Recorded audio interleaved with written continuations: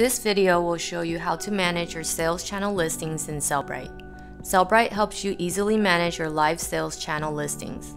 You can change your listing titles, descriptions, and other fields from the Sellbrite Listing Manager. You can also end listings and relist ended listings on your channels.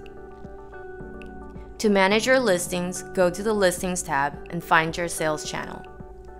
You will then enter the Listing Manager for that channel, where you'll see all of your listings grouped into tabs by their status. The Draft section is for listings you've created but have not yet published live.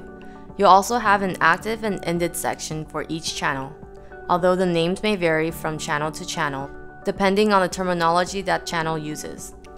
From here, you can edit your listings individually if you only have a couple of changes to make to a few selected listings. Or you can apply bulk changes to your listings with the application of a listing preset. Remember, this page is essentially a representation of your actual listings on the channel. So once you publish your changes, they will go live on the channel. If you want to learn more about editing listings for a specific channel type, click here for more info.